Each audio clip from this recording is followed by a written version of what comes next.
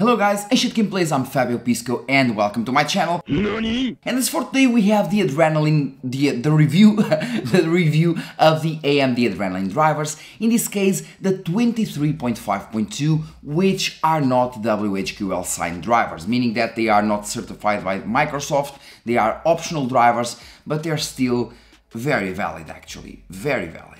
And by the way, as I say in all my videos, 25 is the year 2025, 3 is the month March, and 2 is the revision in that same month, so the second revision of March. And now we can go to the release notes. Firstly, we start with highlights with new game support for Assassin's Creed Shadows, that was released yesterday I believe, and The Last of Us Part 2 Remastered. This means that AMD had support for Assassin's Creed Shadows on the first day, since this driver was released yesterday, and we have already support for The Last of Us Part 2 Remastered.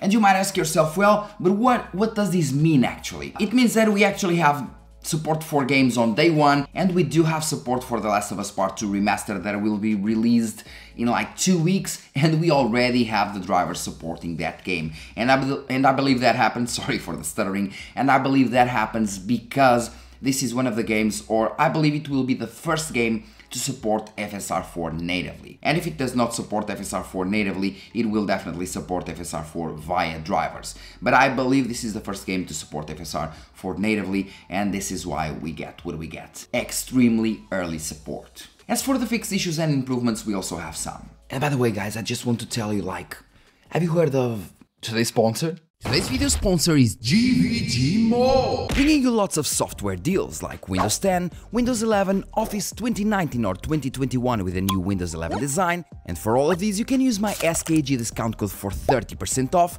getting a Windows 11 serial key for $22 and a Windows 10 one for only $15. Then use the key on your Windows settings and you'll have an activated system.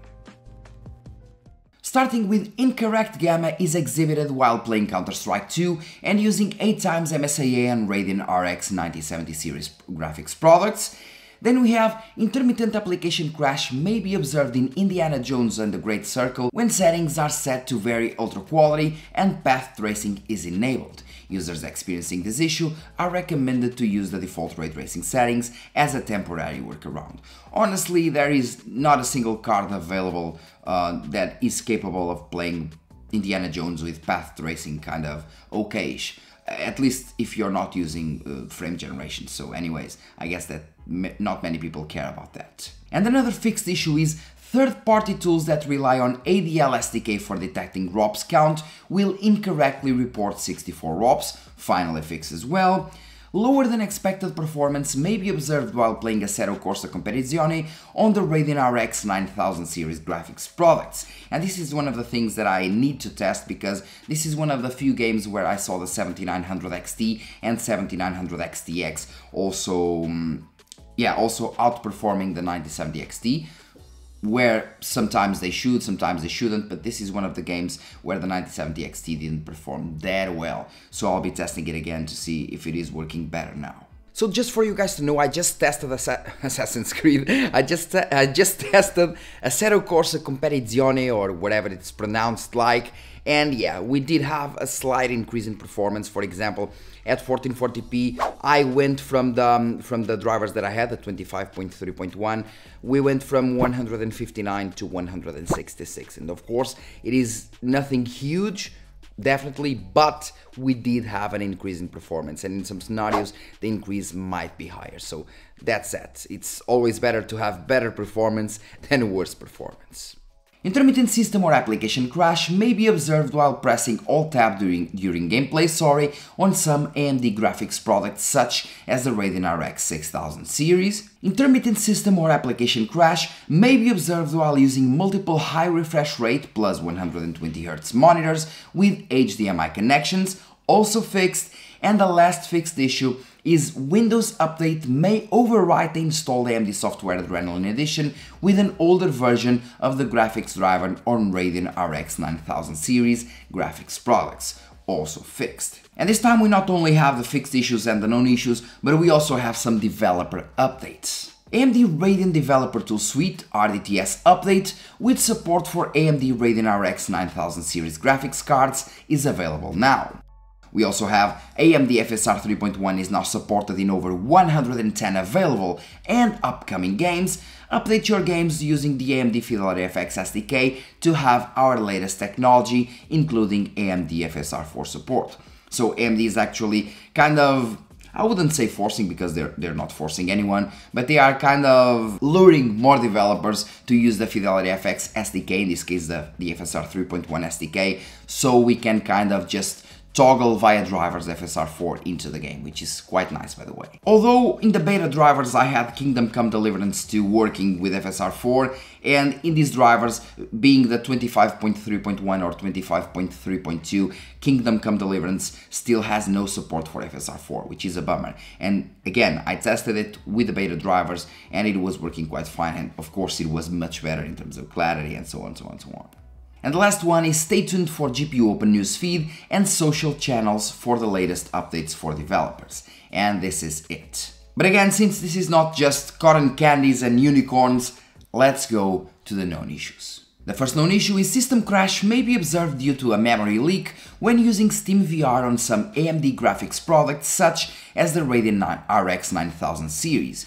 Users experiencing this issue are recommended to turn off motion smoothing in the SteamVR settings. Basically, motion smoothing should be frame generation for VR settings, I guess, don't really know. But yeah, if you know if it is frame generation for VR settings, leave the comment in the comment section, because as you know, I'm not really much into VR, so I don't really know much about these things, Jesus, but I really want to know, so yeah, leave your comment in the comment section. Performance logging notifications from AMD Software Adrenalin Edition may appear while using the right Alt+L hotkey if Microsoft Windows display language is not in English.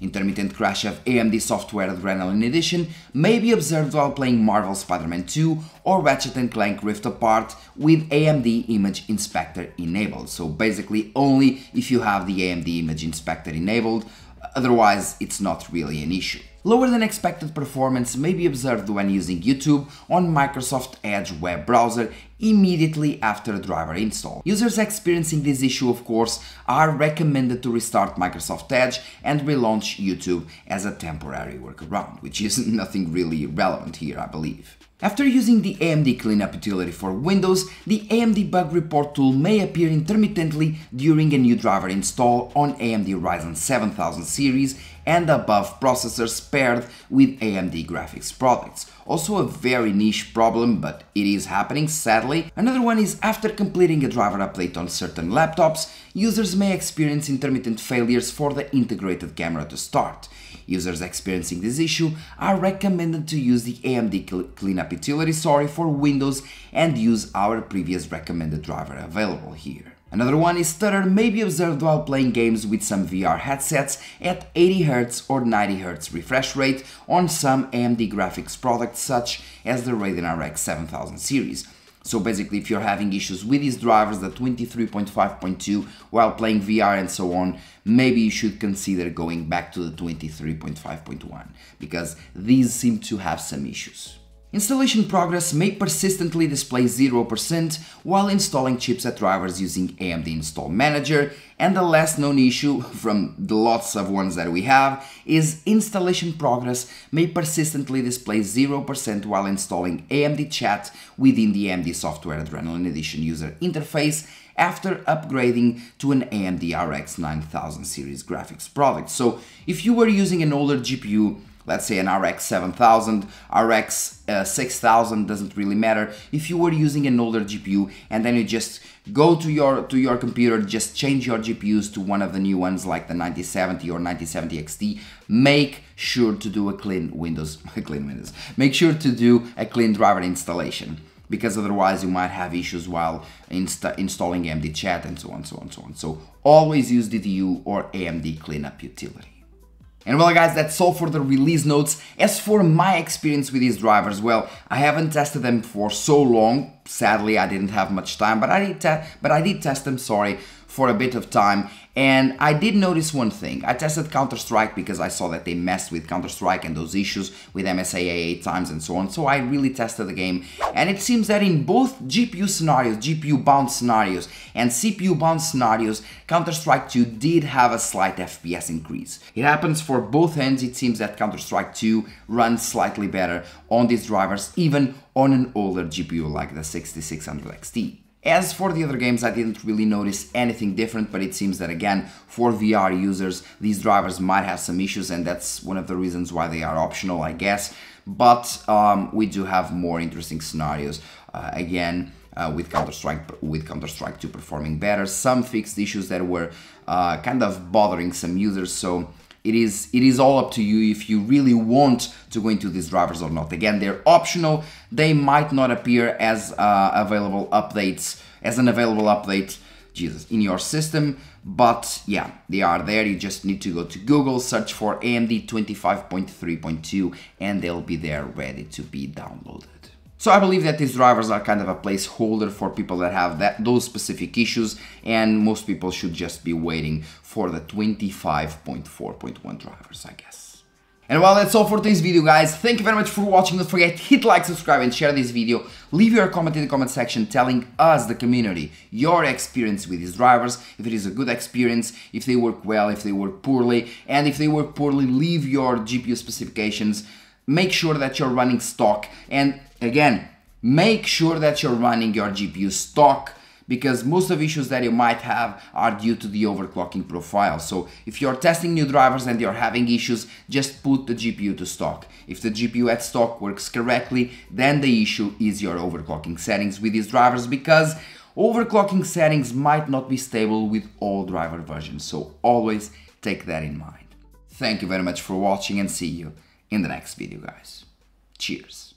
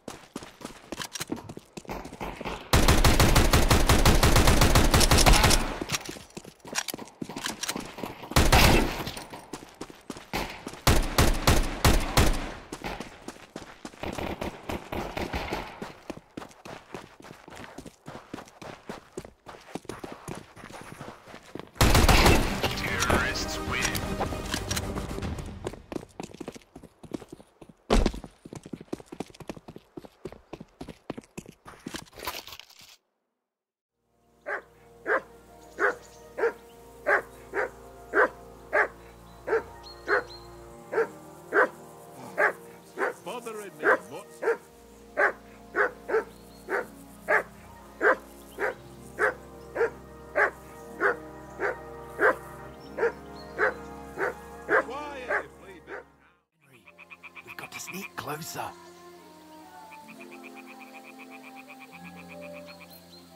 Head down, Henry. We've got to sneak closer.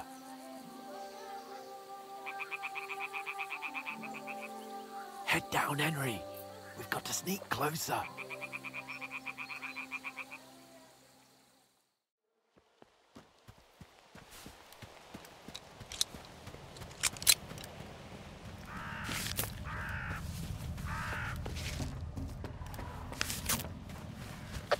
Stalkers, the bar in Zali stays open again. The first drink after the emission is on me.